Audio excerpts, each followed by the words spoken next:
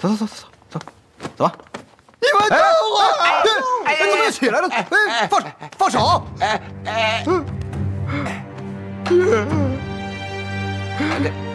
爹，大佬，水给你放这儿了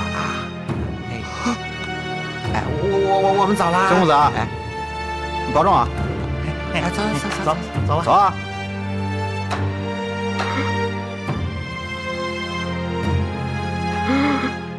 爹，你怎么能扔下我？爹，你还没叫我打算盘呢，爹。爹，你不怕我被别人欺负了，爹？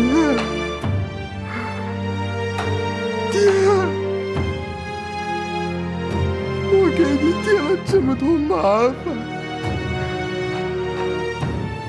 爹，你是嫌我烦了吗？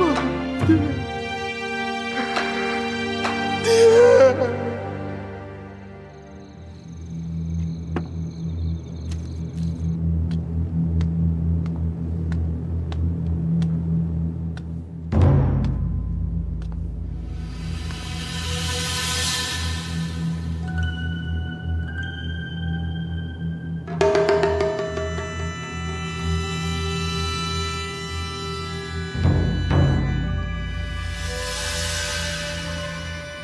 不用看了，这辈子你应该没有机会出去了。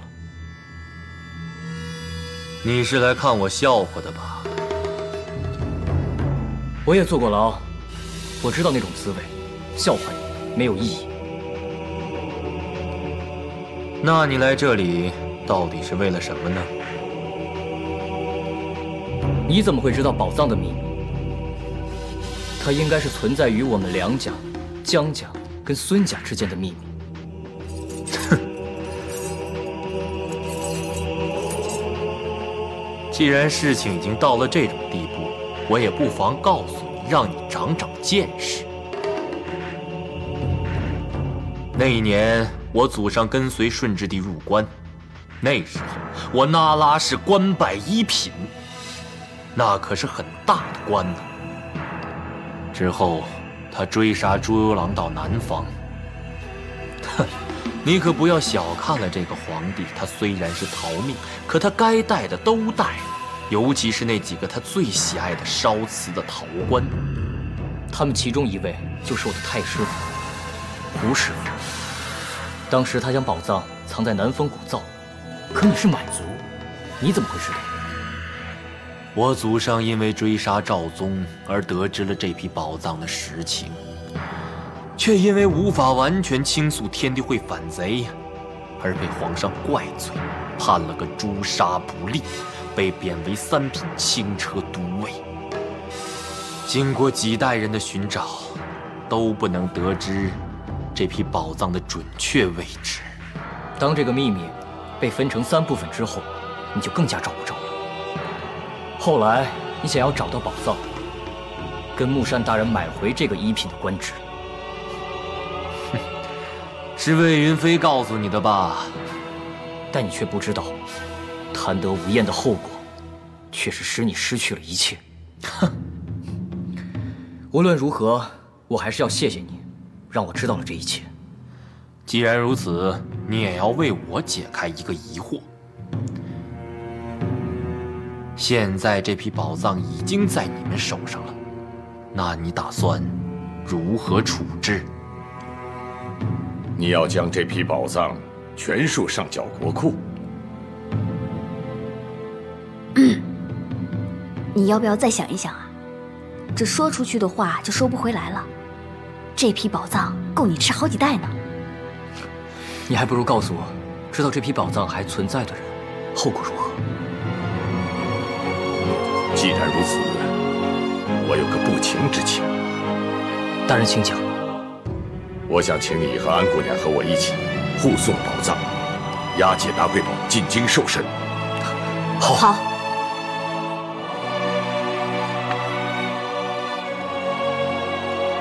铁蛟3、安青鸾受命。本官现在命令你们持此令牌，立即前往南风古灶取出宝藏，押解回城。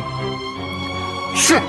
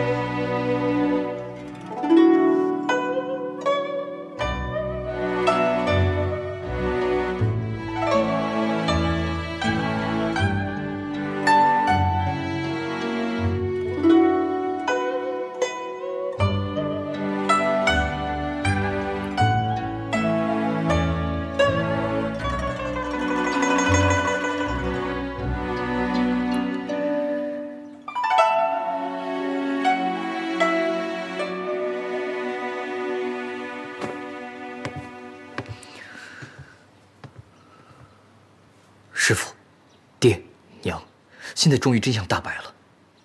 孙腾江、拿瑰宝这些贼人，他们的目的并不是佛光瓷钵，而是宝藏。虽然那些人都为了宝藏送掉了性命，可宝藏也带走了灵儿、小兰、小飞的性命。不过你们一定要相信我，我一定会把这些害得我们家破人亡的恶人严惩不贷。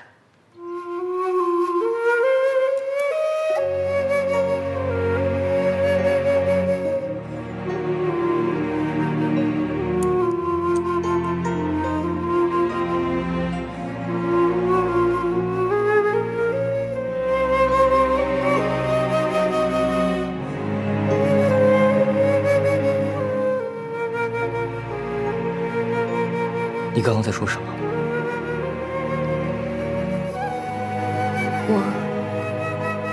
我刚刚想告诉你爹、你娘、小兰姑娘，还有江灵儿，还有那些所有死去的人，我要告诉他们一件事情。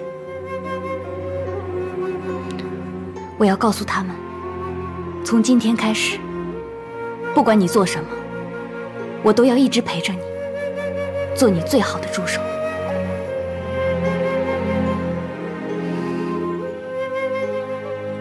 你这么看着我干什么？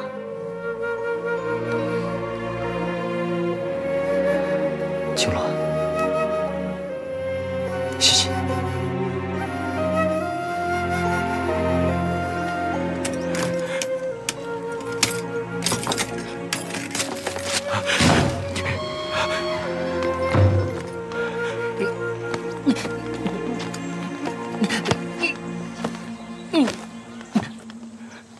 爹，娘，我回来了，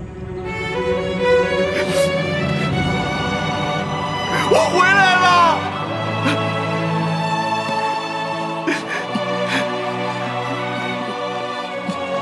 哎，你别哭了，大男人家里有什么好哭的？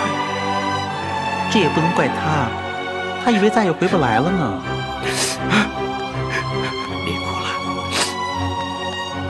从今天开始，我们一定要齐心协力，大家一起帮助阿成，把宝芝林发扬光大。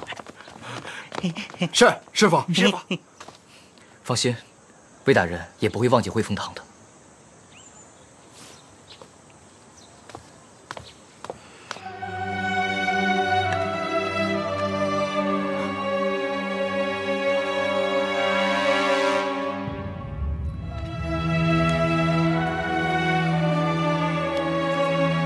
小兰姑娘，我知道你最爱吃橘子，每次给你剥好的橘子，都被我那4个不争气的师弟给抢了。今天好了，都剥给你吃，他们再也不会跟你抢了。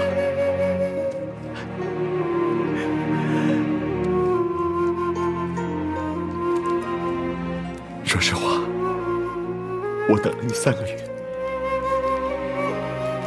好久都没有听你叫我笨蛋了。其实你叫我笨蛋的时候，我心里乐呵呵的，我是真高兴。其实，我那4个傻师弟都听出来了，就你笨，不懂我。我本来打算这次回来之后就跟你提亲的，可是你性子急，走的也急。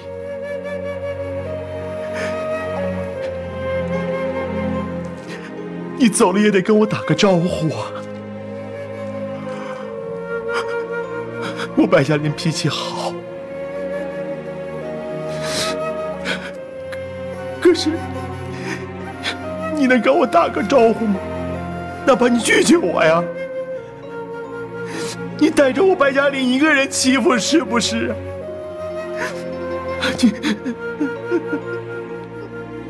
你走了也得记得回家呀！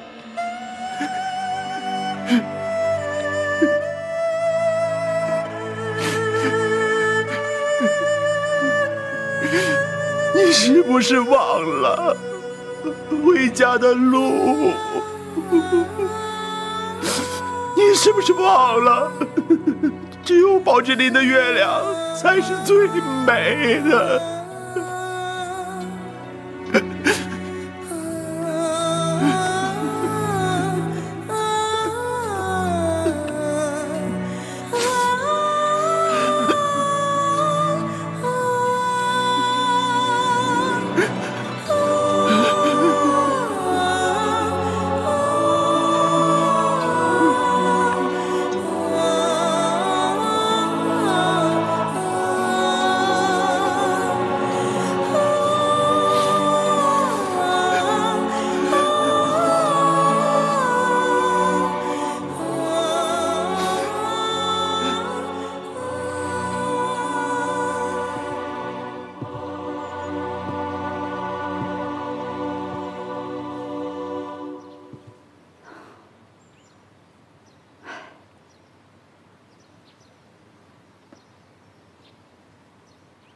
你说，这大师兄平时看起来嘻嘻哈哈的，但我看得出来，他对小兰姑娘的感情是认真的。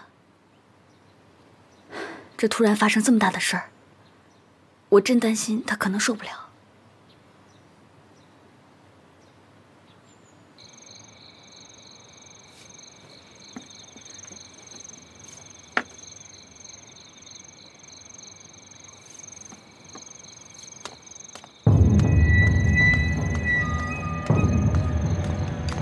站住！站住！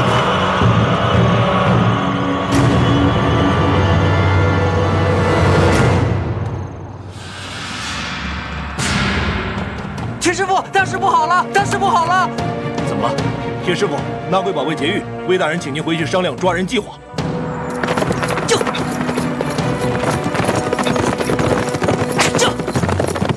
铁师傅，我真没见过那大人啊！大人去哪儿？那大人，你不知道他是钦犯吗？还敢叫他那大人？只要你们告诉我他去哪里，我就转告魏大人，让他对你们法外施恩。去佛山了。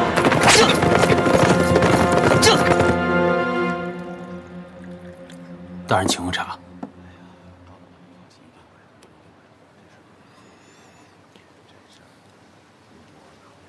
顾英啊，坐下吧。你现在是我的救命恩人了。谢大人。大人以后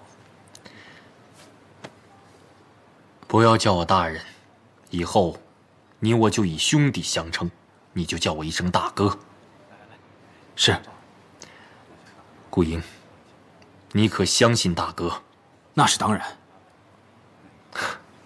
说来也是，如果不相信的话，你岂能舍命救我？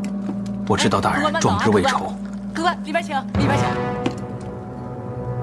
没错，如果我们能赶到南风古道拿下那笔宝藏，我们就可以动身在即。我宁愿一辈子追随大哥，直到地狱，是吧？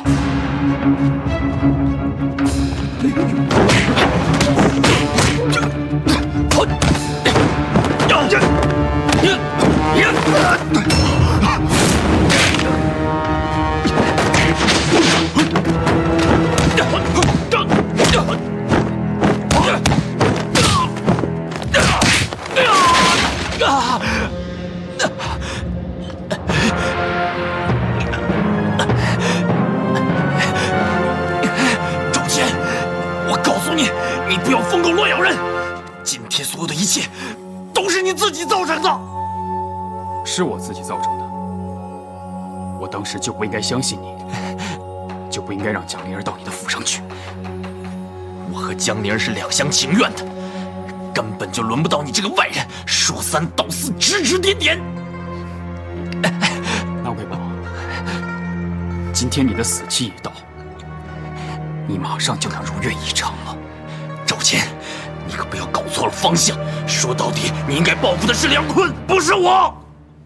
我先杀了你，他就是下一个。明年今天就是你的忌日。嗨！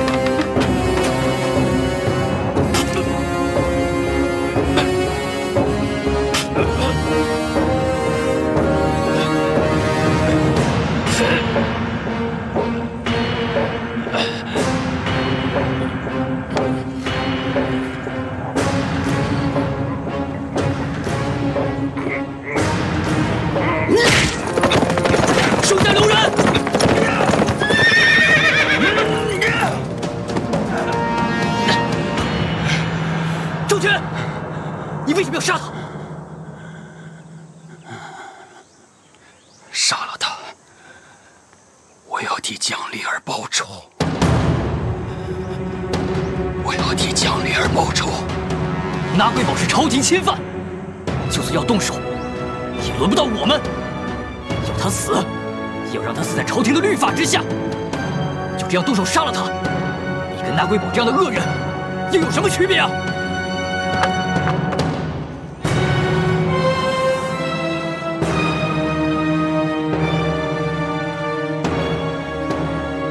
没有区别。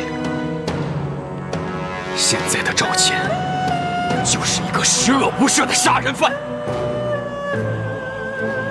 我杀了师傅，杀了孙腾蛟，杀了那贵宝，我还杀了江灵儿。我为什么会走到今天这一步？难道是被你们逼的？你们所有人都知道我喜欢江灵儿，却没有一个人肯帮我。先是师傅，他明知道我喜欢江灵儿，却把她许配给你。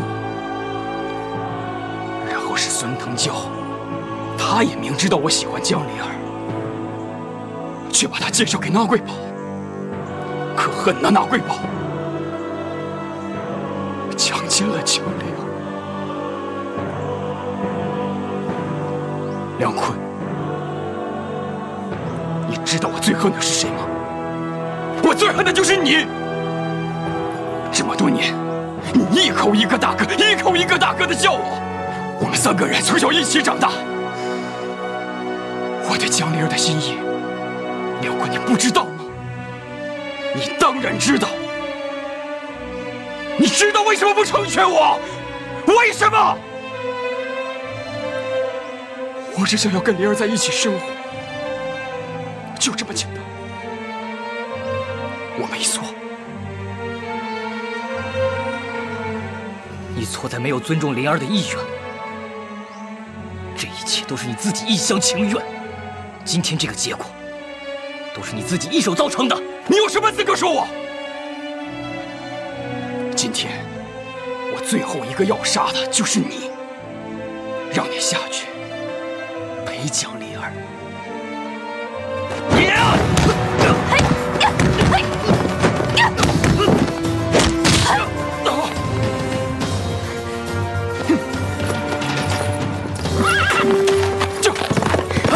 别追了，不是我心软，现在还不是抓他的时候。现在最重要的就是护送魏大人进京。等我们回来以后，我不找他，他也会来找我的。下次你要是下不了手，我帮你杀了他。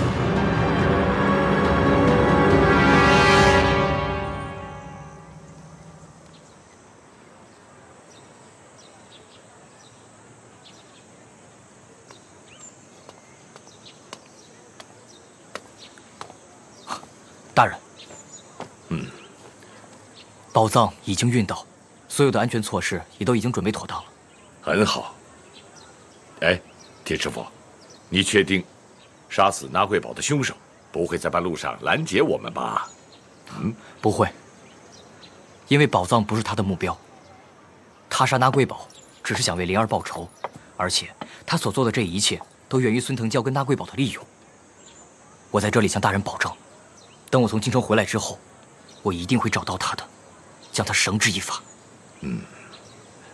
说到底，又是一个悲剧性的人物。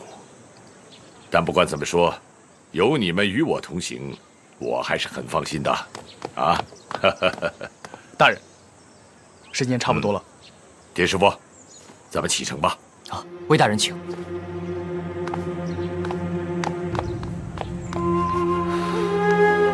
青鸾，咱们也走吧。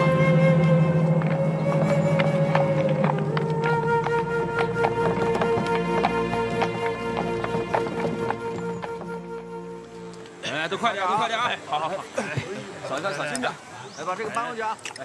好，这边，快点，手脚麻利啊！哎，好。哎，看这个啊！好，过去搭把手，站住！哎呦，这不是克里顿打扮吗？啊，哎，吃了没？吃饭了没有？吃一点啊。我说大巴呀，您这要滚到哪儿去啊？是滚回英吉利老家呢，还是滚到别处去啊？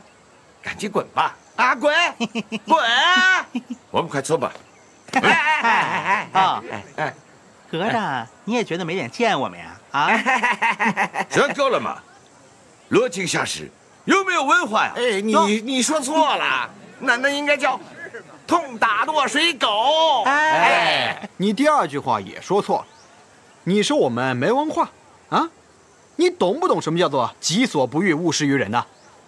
说你也不懂，那我告诉你，你们英国人不抽的鸦片，拿到我们中国来，赚我们中国人的银子，害我们中国的百姓，你这叫有文化啊？你信不信？我现在喊一嗓子，我让你上不了船。你敢？哟，我都没文化了，我还有什么不敢的啊？为什么不敢呢？啊，好了，别动啊，少说两句，给个面子啊。走吧，快点。滚吧！要！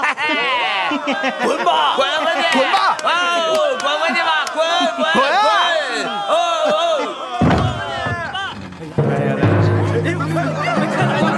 哇，大水，来帮忙吧！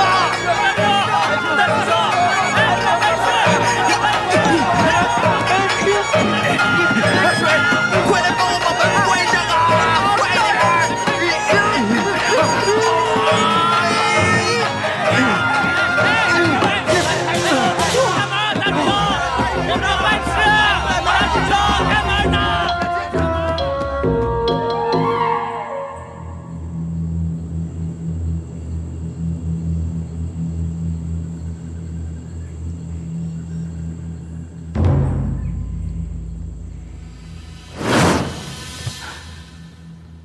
师父，我到底哪一点配不上灵儿？这不是配得上配不上的事，而是阿坤他比我更好是吗？不是他比你好，是阿坤他更合适。大哥，从小你就把好吃的好玩的都让给我，我不想和你争灵儿。灵儿是人，她不是吃的玩的，不存在争不争的事。我知道大哥，你跟我都非常疼灵儿，不管灵儿嫁给谁，她都一定会非常幸福的。别听他胡说，赵谦，你现在所有的一切都是梁坤造成的。要不是梁坤抢你的女人，灵儿早就嫁给你了，你也早就成为江家的主人了。这些都不是你的错，你知道吗？我知道，这一切都是梁坤的谎言，对，是梁坤设的局害你，是他设的局，是梁坤。你能走到今天这一步，全都是因为梁坤，是梁坤设的局。你这个懦夫，你以前打不过他，可现在你已经练成了绝世武功，难道你害怕他吗？对，那你为什么不去找他报仇？我要找他报仇，还不去找他报仇！少爷，师傅，你回来了。师傅，自从你进京之后，宝芝林从来都没有一天安静过，每天都有大批人过来找你学铁线拳。我和阿水根本就出不了门。这次好了，你们都回来了，他们就再也不会烦我们了。大师兄，啊？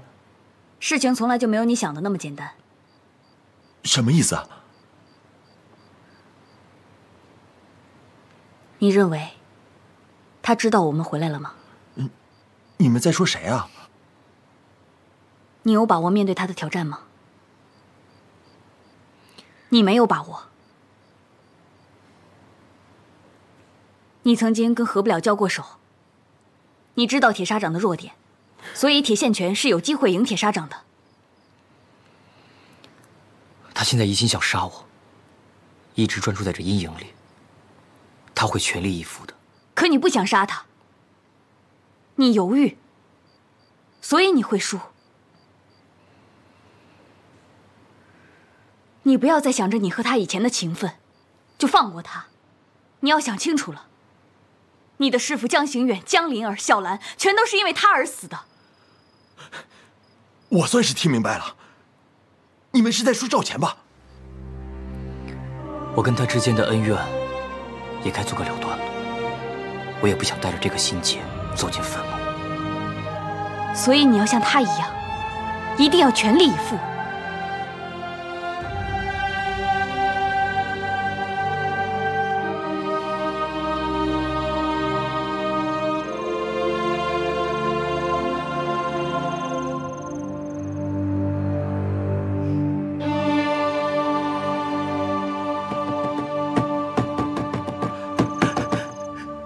师傅，出事了！赵钱出现了，他还打伤了我们几个兄弟。他约你在码头库房见面。该来的终于来了。又看到蝴蝶了吗？师傅，蝴蝶又出现了。我以为我已经掌握了我的心性，为什么？那是因为你要打一场你根本不想打的仗。我以为我不需要出手，赵钱就能得到报应，就像孙腾霄跟拉贵宝那样。能够给他报应的人，除了你以外，没有第二个。师傅，你也认为我要出手吗？当然要打。可是我不想打，我怕我下不了手。你若不下手，那这场恩怨就永远不会结束。难道你希望这个仇恨继续下去吗？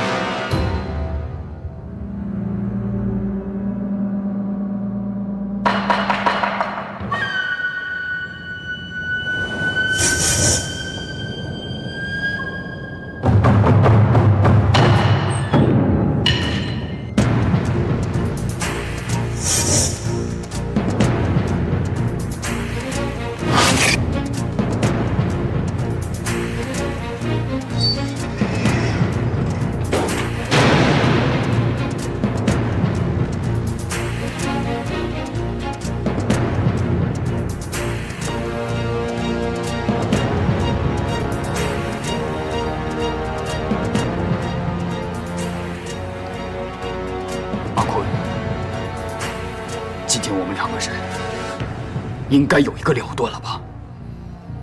好，我答应你，但是我有个条件，如果我赢的话，你要跟我去官府，接受律法的制裁。你觉得今天我们还会有人能活着走出去吗？大哥，你不要一错再错了。难道我们兄弟一定要生死相搏吗？我一定要！凭什么所有的对都是你的，所有的错都是我的？梁坤，你一口一个大哥的叫我，如果你真的还当我是你大哥的话，今天就跟我好好打一场，让我杀了你。错也罢，对也罢，既然大哥执意如此，我这个做兄弟的就陪你好好打上一场。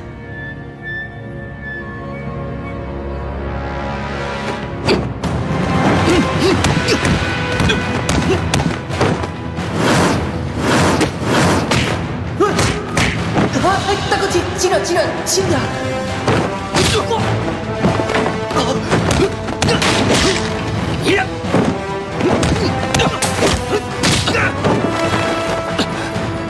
大哥，告诉你一个好消息，我要跟你一起练功了。以我的天分，很快就可以打败你了。打败我是吗？行，服了吗？服了。大哥，我又不是说现在。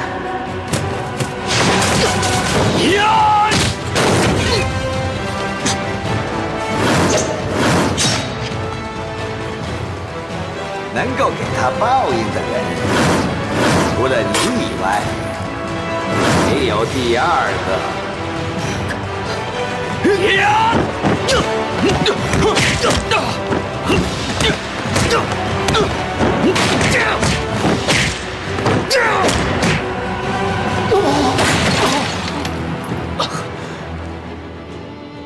大哥，别再打了。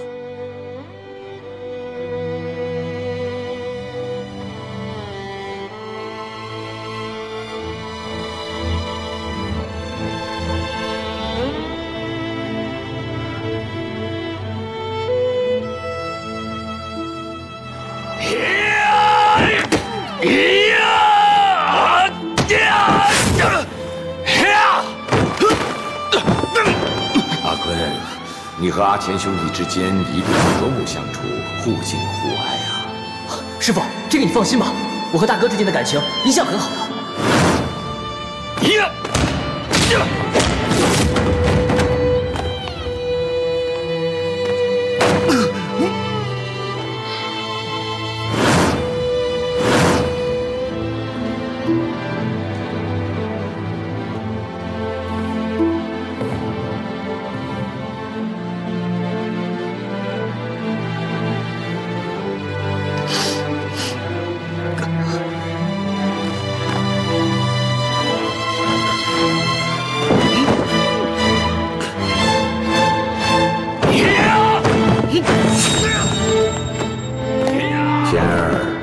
自打你12岁来到江家，舅父可是一直把你当做自己的亲儿子一样对待啊。阿坤也一样，从小到大，你说舅父对你们有内外之别吗？什么东西是他有你没有啊？师父待钱儿视如己出，钱儿一定会报答师父的养育之恩的。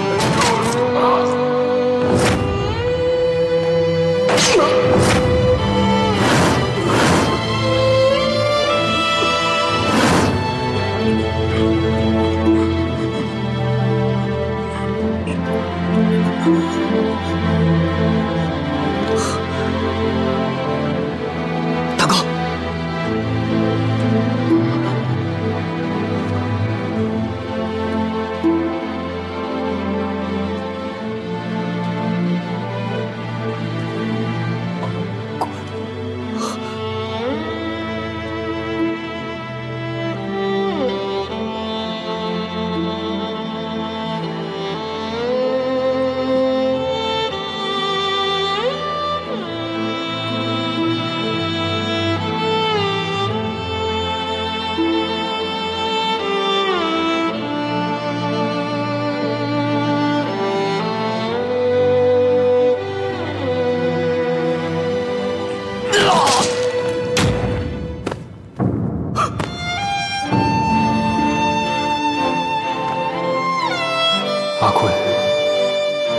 谢谢，谢谢你终于帮大哥解脱了。大哥，你看风筝飞得多高啊！阿坤，你慢点。大哥，我也要飞，你等等我嘛。灵儿来，大哥背你。阿坤，看，厉害吧？等我以后学好武功，以后大哥就可以保护你们了。阿坤，大哥食言了，我没能做成一个好大哥。来世吧。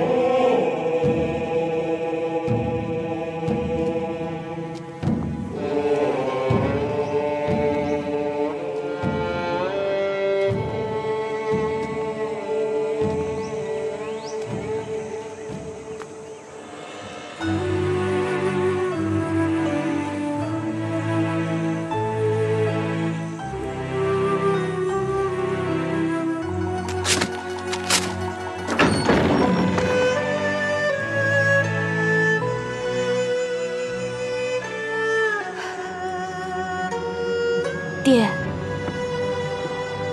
我回来了，而且是带着圣旨一起回来的。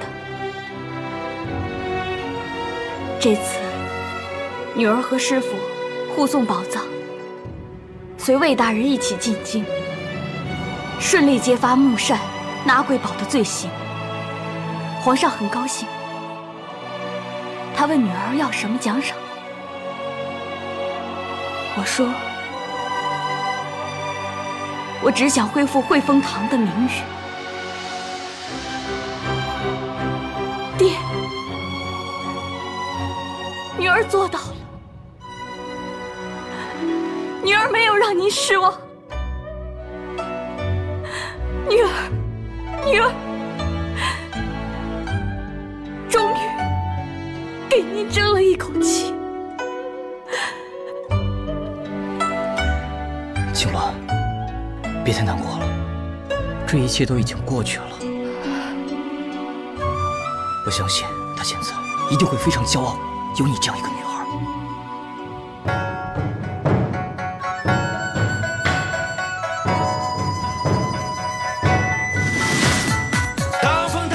铁桥三曾说，铁线拳是洪拳至宝，切勿滥传轻泄于世。